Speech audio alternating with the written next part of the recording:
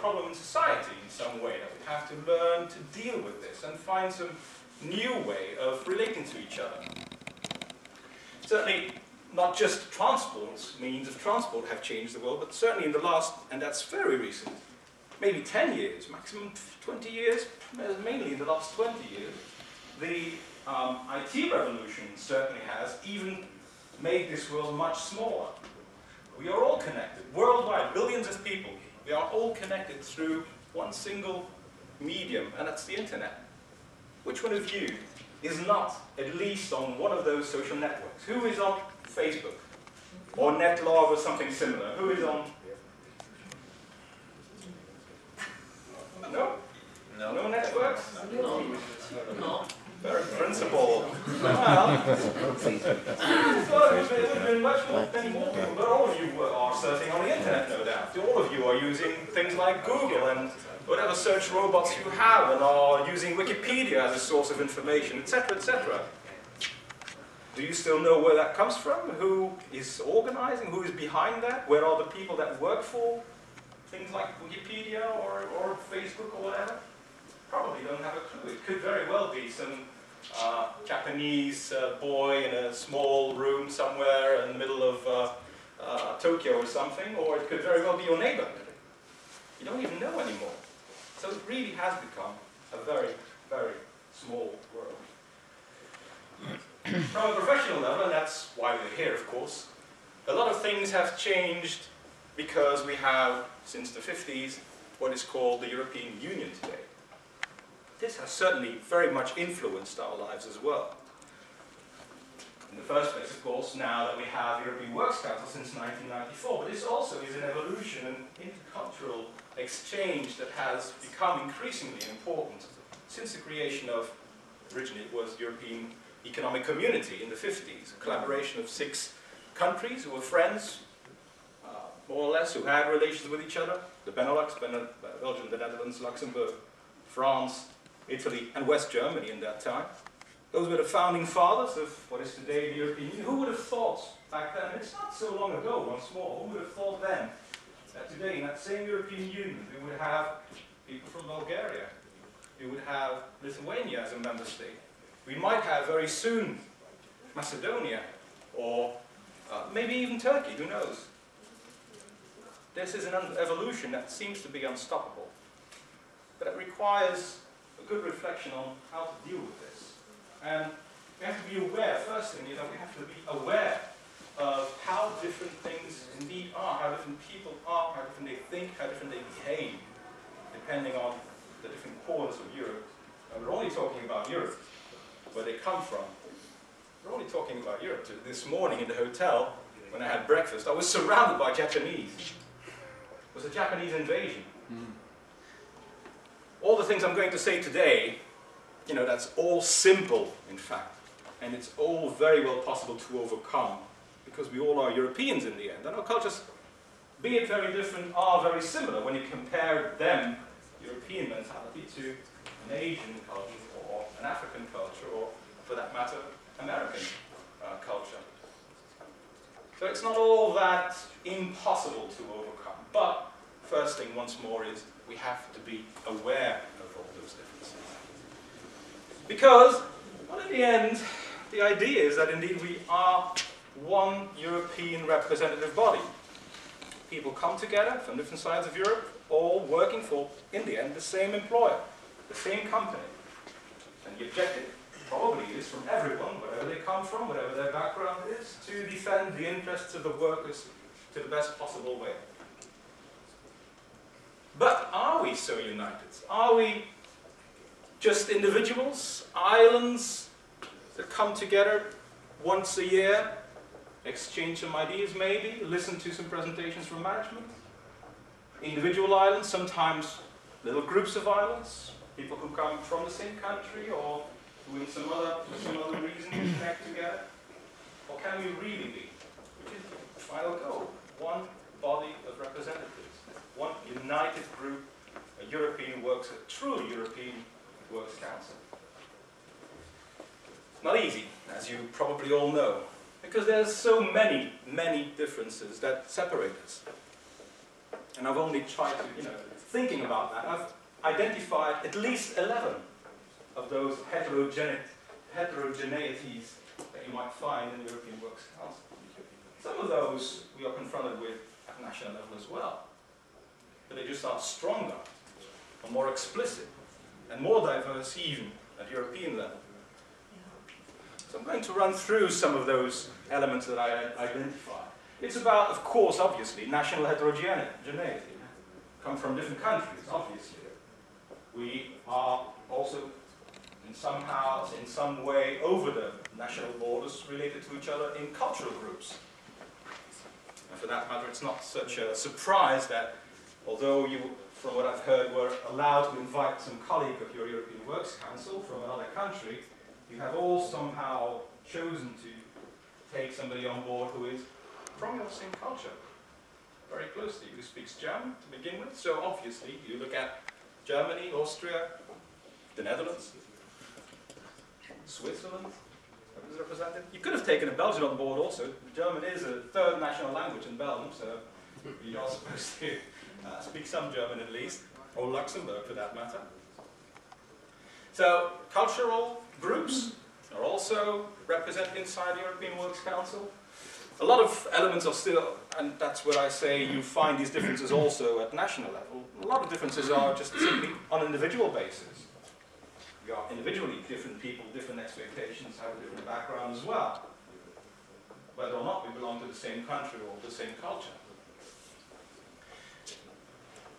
A lot of people probably are a member of a trade union when they come to a European Works Council, and sometimes, well, you might expect that coming from a particular country, you will meet with trade unionists from another country who are member of a similar trade union, the same kind of trade union, which automatically would establish some kind of a relation. Not so, as we're going to see, even at trade union level, there can be huge differences. There is a huge heterogeneity between the different trade unions that you will find in the European Union. The expectations that you might have, again, something personal in some way, but also related to what you're used to at home.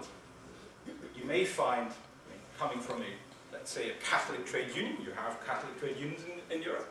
You may find somebody from another country who also belongs to a Catholic trade union and still not be able to understand each other because you have different expectations about how you relate to management, for instance. What a European Works Council should do or cannot do.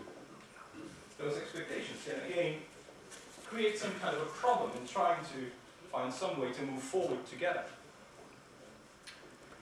The most obvious difference also, not just the nationality, that's what we have on our passport, but also the language we speak. Again, the fact that I'm speaking English here shows that this is certainly one of those problems that we need to overcome. So we're going to look at that as well. Not just the words we use, not just the language we use, but also the way we construct our thinking, the way we construct our phrases when we speak to each other can cause a problem. Again, there I'll try to explain you a bit more about that. Concept of time. I've seen this morning that you were rather punctual.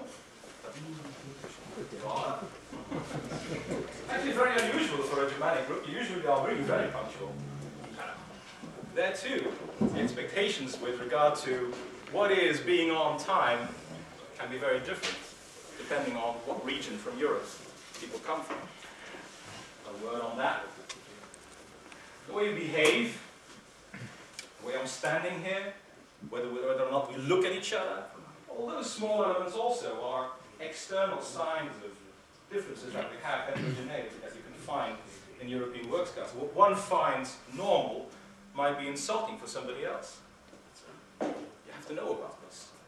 You have to realize that you might risk a conflict simply by either shaking hands or not shaking hands, or looking directly at somebody, or coming too close to somebody.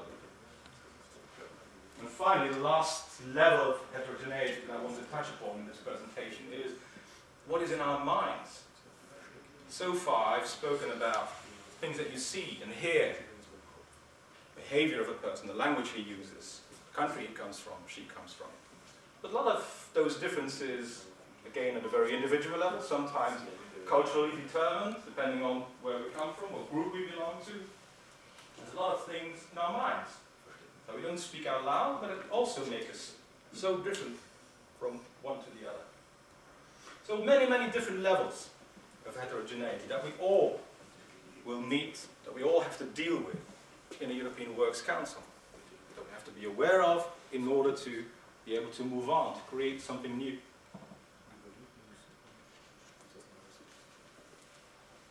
It starts with the nationalities. As I said, the European Union started with 6 countries. We are 27 today. The colours on this plan, these are more or less all the countries where you could have members from the European Works Council coming from. The colours have a certain meaning. Does anybody... Simple question to begin with. What are the yellow countries? European Union. The member states of the European Union. As I said, 27 member states today already. Including, since 6-7 years now, also Bulgaria, Romania, Baltic states, etc. 27 member states. If you have a European Works Council from a company, like in the finance sector, or some really global multinational like Pfizer, Novartis, etc., who are present in practically every country, you could already have 27 different nationalities. Yellow countries? Then there's 3 countries in blue.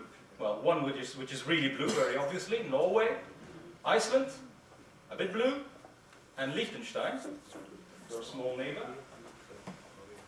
What group of countries do they belong to?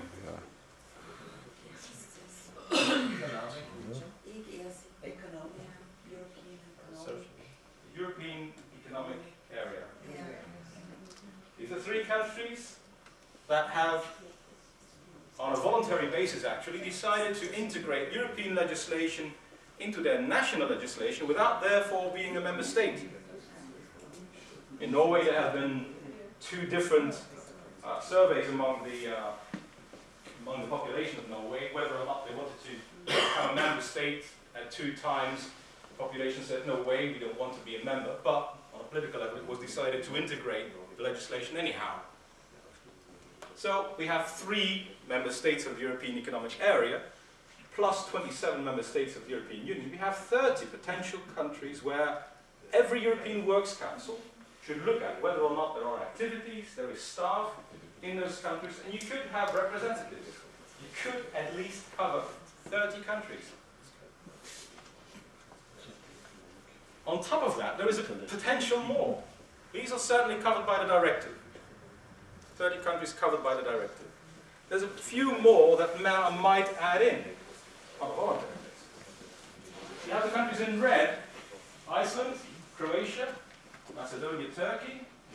What group of countries is that?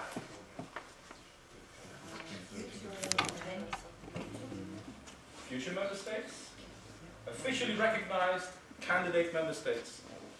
The European Commission, European Parliament has already decided these countries will, in some near or more distant future, become a full member of the European Union. These countries are now in the process of transposing all of the legislation of the European Union into their national legislation. So you could already think about integrating representatives from those countries also in your European Works Council. And there are several who have done so.